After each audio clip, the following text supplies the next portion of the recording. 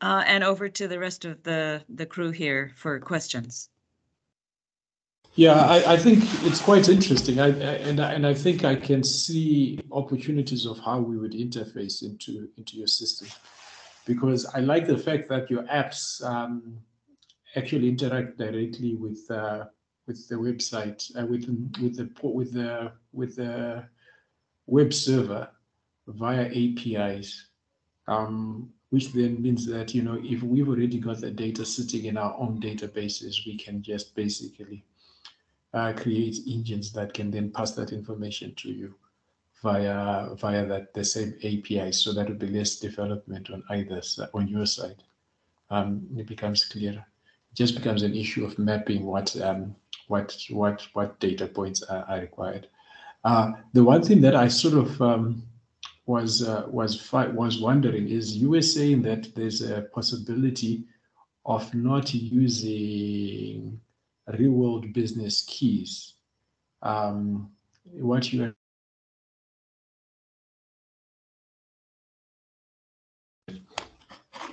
and we lost you for a bit there.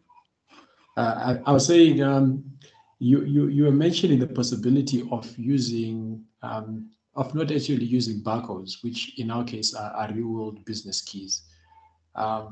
Is the assumption that the activity, say, of recording what activity has been done on a field, is recorded always in the field? Or, because I mean, sometimes the activity is recorded at the farmer's homestead rather than on the field. How then would you link that this activity is related to that particular parcel of land or particular crop? In our case, the household also have an ID. And extension agent, if it is on the field, it scans the identifier of the entities on the field. But if it is on the household data, it is the household ID will be our anchoring point, our primary key. But sometimes you've got a one-to-many relationship between the household and, say, maybe different crops.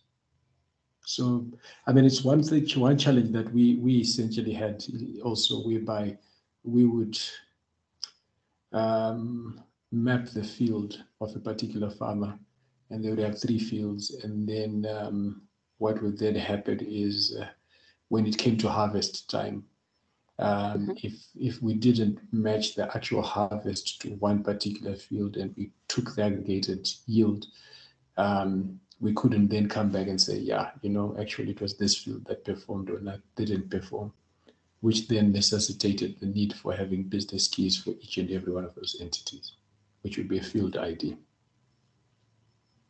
Okay, so within one field ID, you do have 3 crops.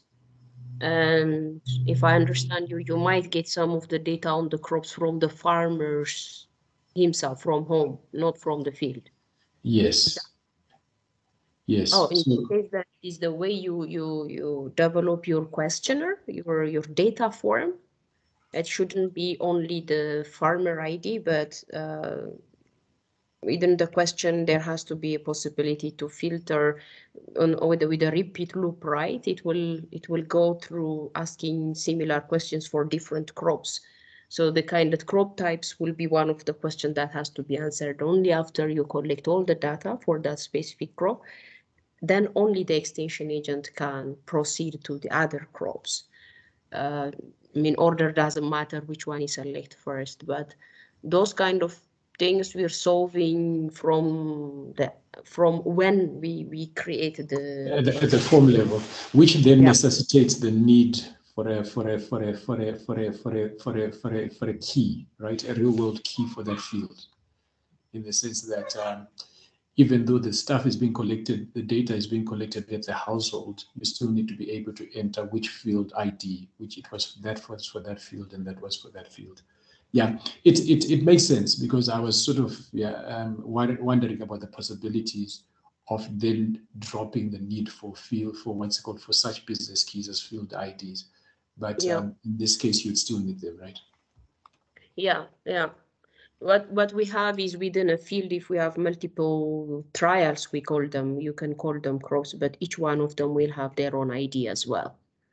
And none of them need to be barcode, but that automatically generated. It is an 18 letters long ID that is generated. So one field ID could still be linked into 3 different crop IDs.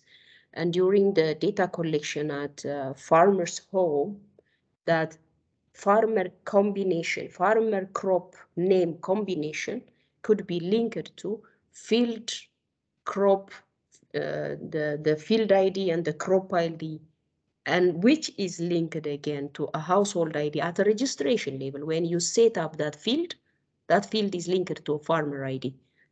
That field is also linked to different crop ID. So that way, I think it will be straightforward to link them. Completely. So the farmer would then need to know what their crop ID, even though it's auto-generated, is their field ID. They would still need to know it, or at least the extension officer would need to know it, right? No, crop name should be sufficient, because the moment you scan that household ID is linked to that specific field ID. In that field ID, you'd have three different crops with its own ID, but the ID, the maize field has its own ID. He doesn't need to know the ID of the maize field, but the farmer should only say, this data is for maize. So combination But of in this case, they might have 3 different soy crops at the same time on 3 different okay, in fields, one planted field, at different times. three crops. Yeah. So the Yeah, crop name itself becomes insufficient in that case. yeah. I mean, farmers, you will not expect them to remember IDs. What they can do is, when those different soy field need to have a distinct name, when at the registration level, soy 1, soy 2, soy 3, I don't know, the red soy, the yellow soy, whatever. Yeah.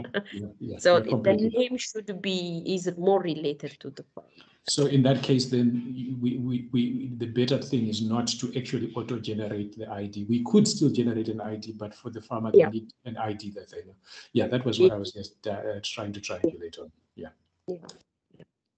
Okay. Hello? Hello? Yes. Can I jump in for a question? A quick question related to that I was wondering, the application itself, is it being run by an extension officer in the field, or is it being run by a lead farmer, as we kind of have seen with Solidaridad, or is it being run by every farmer who is interested in being part of that?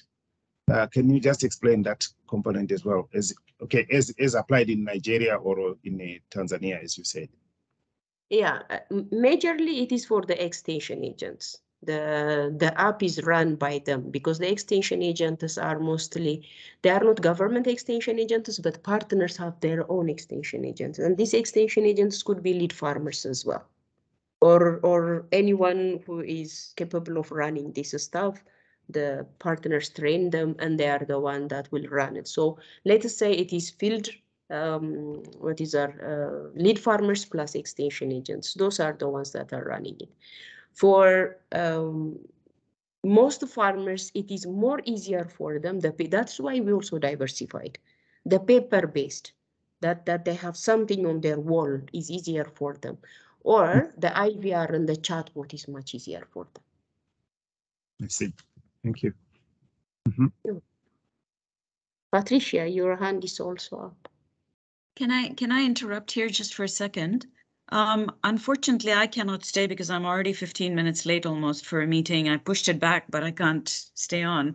I'm very sorry about that. But what would be nice is if you could come out of this at least with some preliminary next steps. What is it that needs to happen? If you're interested in using it, using the AKILIMO framework or testing it, what are the next steps? Where do we go from here? Some very concrete 1, 2, 3 action points that we can take forward with you, with the use case team. So I'll leave it at that. I'm really sorry that I can't stay on to take that forward. But may I leave it with you, Meklit, Eduardo, Siabusa, to sort of identify what those concrete next steps are, working with the use case team? Yes, sure. Yeah, we will Sorry. manage. Okay. Sorry, I have to go because I can't put it off anymore. Thank you very much, guys. I'm going to drop off, but this has been great. So please do continue, and I will catch up. Thanks. Yeah, thank you, Meda. I think we've gotten started on this, and thank you so much for making it happen. So Absolutely. Thank you very much for your time. Okay, I'll drop off. Please continue. Thanks. Okay, Meda. Hear you later. Thank you. I think Patricia had a Yeah, I did on a more technical part, but I think we are running out of time. And as Meda said, we need to work out what are the next steps, definitely. My questions were, for example, when setting up in terms of, because I see you just looking at NPK, did these come from the farmers to say we want something to do with NPK only? And the other thing is, are there no other risks to be taken into consideration when you're doing the calculations in terms of pests and diseases? And also to know when you are doing these recommendations, are you using historic climate data, or you are using, as far as when, are you using maybe last year's data or 30-year climate data? What are you using in terms of weather data to make the recommendations? And yeah, when these recommendations are made, do you also take into consideration, for example, what the farmer would have done in the previous year? Like maybe if they've been practicing, say, conservation agriculture or something like that, their soils have changed. Or is this, linked to some management of the farmer previously? Thank you. Okay, that's quite a number of questions. Let me try them. What aspect of the agronomy or what component of the advisory that we need to focus on is defined by the user, by the partners. So at the project creation step, there were about 20 partners from the two countries that were put together. All of them come from the different stages of parts of the cassava value chain. So they do work with the farmers directly, and they do have different concerns and aspects. So that is how we do have input providers, fertilizer companies, NGOs, governmental institutions, universities, research institutions, all sorts of them. So when they define on cassava, it is not common to apply fertilizer at all. It is zero input. And they know from few trials that are conducted that there is a huge yield gain to be made from just applying NPK. So that is why we focused only on NPK and not with additional micronutrients. But given that in our NOT trials, we defined the first 2 or 3 seasons, we had a treatment actually where additional micronutrients are also added. And we didn't see in any one of them additional yield increase by the addition of micronutrients. Majorly, it is N followed by P. Even K wasn't that much limited. So that is the first answer, why only NPK, the question. And the other, like planting practices, on weeding, on land preparation, plowing and ridging and all those things, they are in the other use cases, but they are addressed. We do have advice for those aspects as well. I don't know if that answers it, but That is how it was in AKILIMO. For the weather data, we're looking into historical data. We are looking into the last from 1985 until 2020 at this point. When we start working until 2017, we were looking at. And then what we do is what is actually in this specific area, what is like based on the rainfall distribution, the last from 1985 until now, what is an average year looks like. And then we take the 2 quartiles. We don't want to take the most extremes because those are anyway rare cases. So like a 75% probability and a 25, and then what is the median year? So these are the 3 years selected based on historical rainfall distribution. That's what we are taking. We are not looking into a real-time weather because for one, the data provision is winkle-wankle at this point. There is no really someone on the market that convinces us with a good accuracy that they can provide that kind of information. So we didn't look that part. And what was the other question, Patricia? Meklit, I think, yeah, given that she's also concerned about time, I was thinking let's try to figure out the way forward as of now, Okay. As we move from today forward. Probably we will need to engage with you again, but I think from my own point of view, looking at the fact that our advisory needed to look at varieties, site-specific fertilizer recommendations, planting dates, and probably components on crop management. Our challenge as a use case team is to decide on whether or not to adopt AKILIMO as a first step. And then once we have decided that we go AKILIMO, what we would need to get it working for us, and probably work with it in phases. I think maybe it will. We might find that the fertilizer recommendations part is the easiest, which we can tackle easily without too much involvement in getting more data, and then refine it as we go with more data which we may generate from the field. But I leave it to the group to try and help us figure out which way we go as we move forward from here. How do we proceed? I think that's what we need to kind of have out of this meeting as a roadmap. That's a very good idea, Isaiah.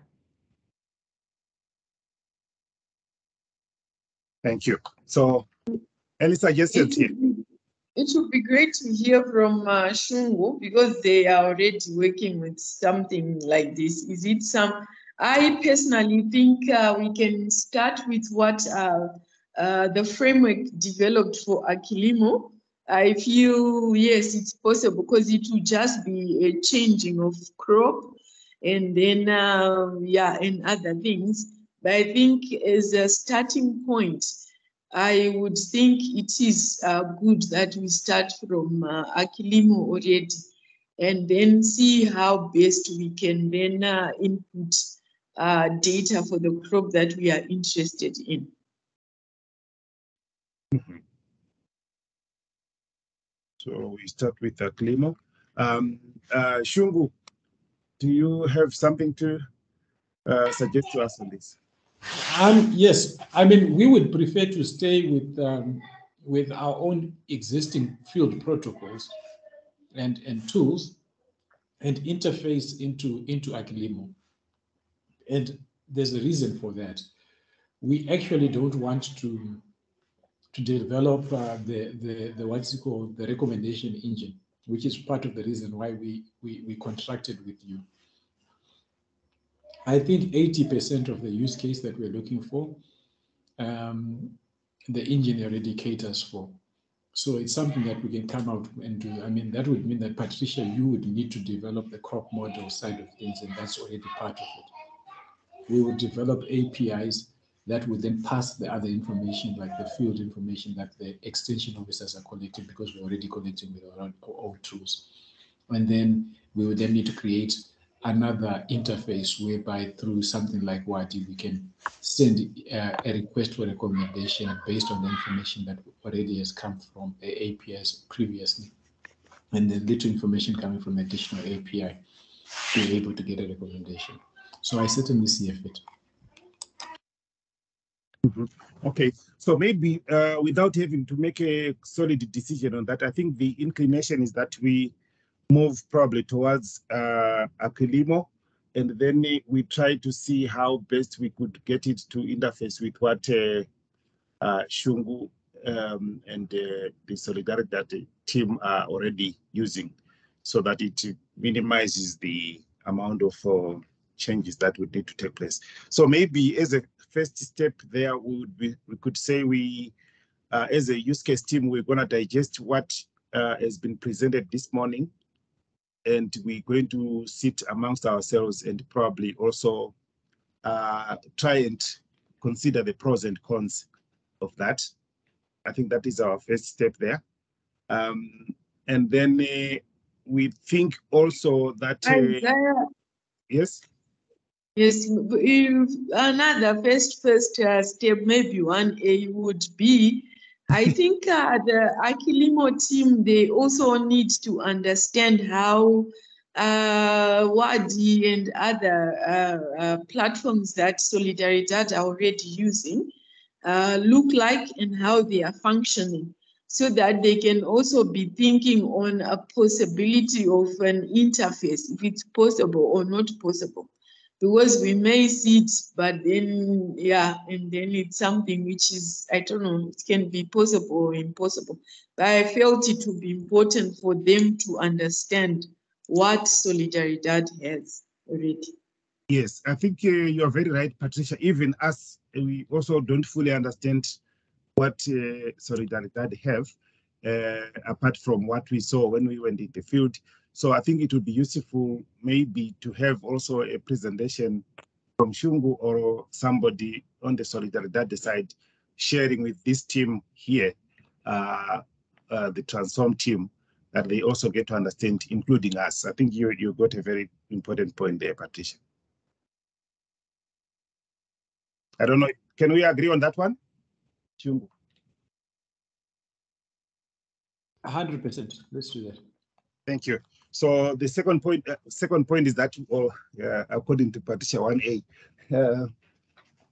that we also have a presentation from Shungu or the Solidaridad team at some point, which helps us understand further. Then the third step after that would be, I was thinking the team, the Transform team here could also help us, given that they had what we want to achieve, what we want to do, and what they already know is happening. They can also digest a bit and help us figure out how it would work out for us if we adopted the AKILIMO as suggested earlier, so that it's not only just us trying to figure out which way we go, but they also kind of guide us to say, guys, you look, if you go this way, you have this challenge. If you go that way, you have this challenge. If you go this way, this is the easiest route or the most convenient route to use to go to our destination.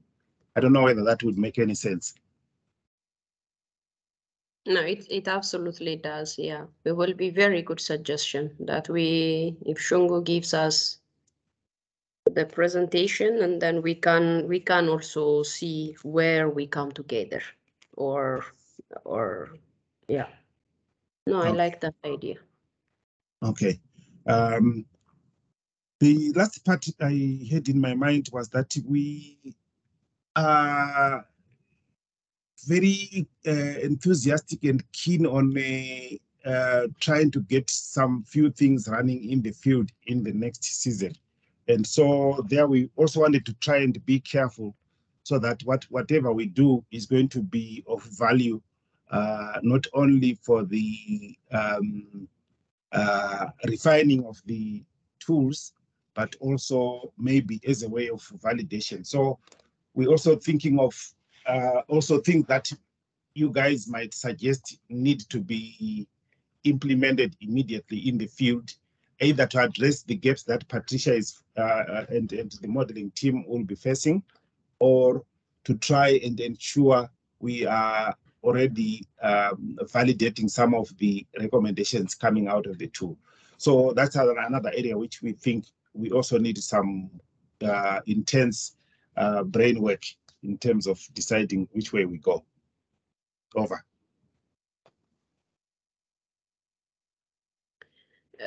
So if you share the protocol you have for the field activities you have in the coming season, I think that will be maybe the starting point for AIA team to revise it, to look at it. And we don't have any, Meklit. We don't have any. We're trying to develop something. We have ideas, but we don't have any protocol that is already on paper yet. So we try to figure out what sort of priority activities we would need to undertake in the field in view of addressing the gaps that may be there with regards to the modeling or otherwise, as well as, secondly, with respect to trying to validate some of what the tools are recommending. So it is that area where I think we also need to do a lot of thinking so that we don't regret after 1 year that we missed a whole year, we didn't do nothing, or we find that after a whole year, we have done things, but they are completely useless. So, I think it's an issue which I think we would need to think through as we go very intensely in the next few weeks. Over. Okay, in that case, then I will pass this request to Meda if it is possible to put together maybe share experience from other use cases, what the first steps were, or I don't know. It all depends. Do you have a nutrient response data that is relevant for your area? If that is the case, probably you don't need to do an extensive field trial. If you have no data, maybe it is wise to conduct a few in the way that the location being selected representative. So probably it needs more background on the objective of this use case, which Can I say something, Milky? So the thing is, I think the initial step for us was to do literature review, metadata analysis on what has been done with regards to soybean, and maybe have an opportunity maybe to sit with some stakeholders while to just at least have the first like recommendations that we can have. So we are doing literature review and then feed into the tool. The next step would be then use those recommendations. What would have recommended, like the recommendations from the tool. We put those for trialing, for experimenting during the rainy season.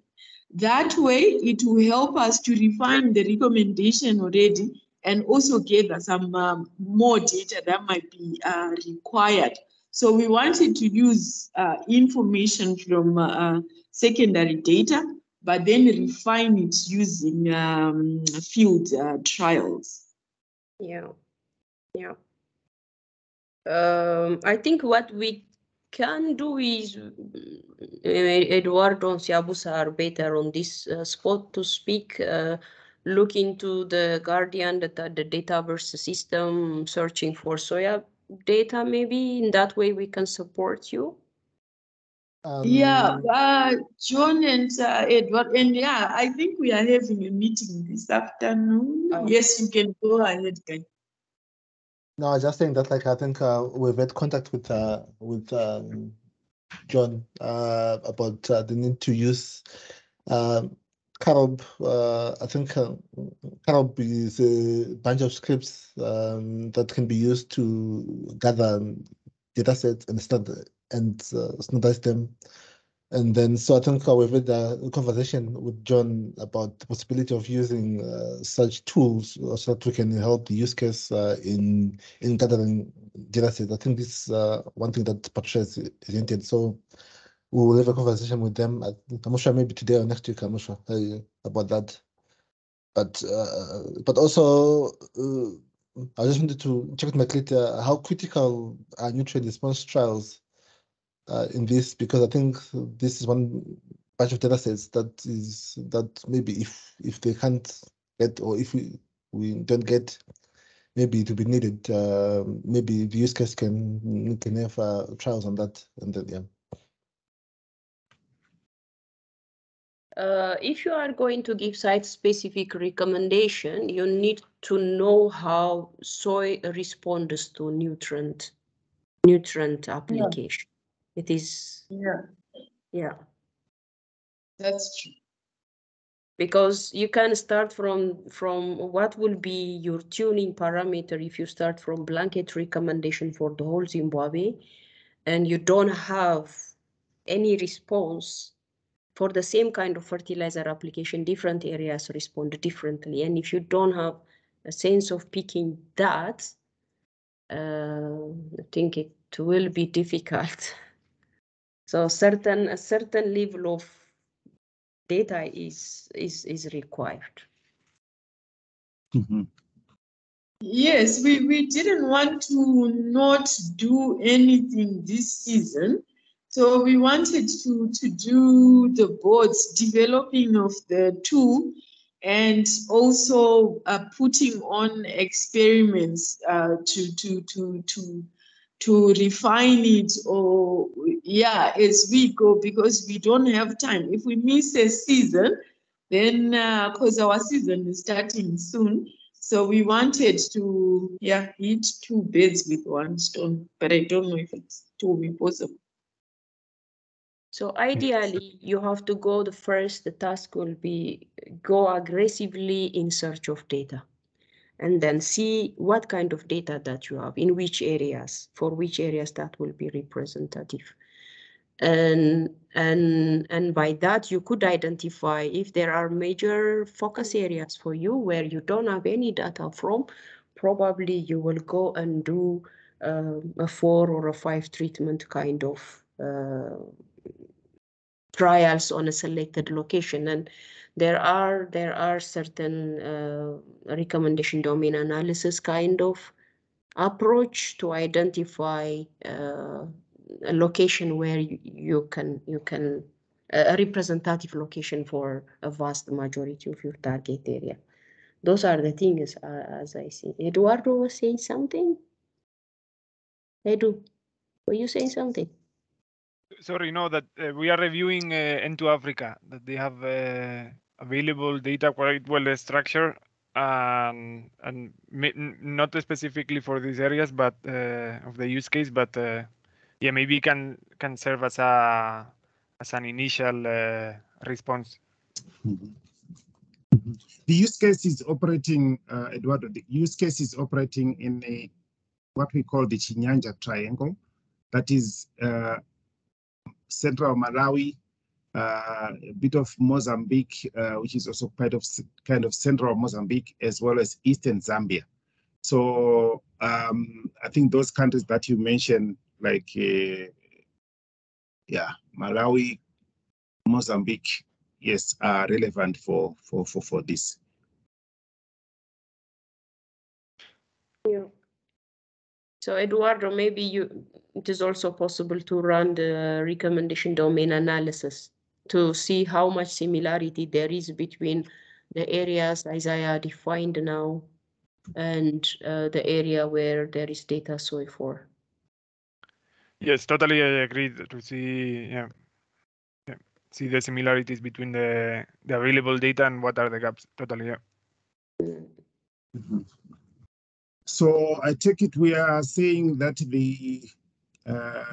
the Transform team are going to also help us or reinforce the idea of gathering as much data or literature available on soil responses to nutrient management and other related kind of studies previously carried out, which we can also make use of and support the work that Patricia and John are already doing.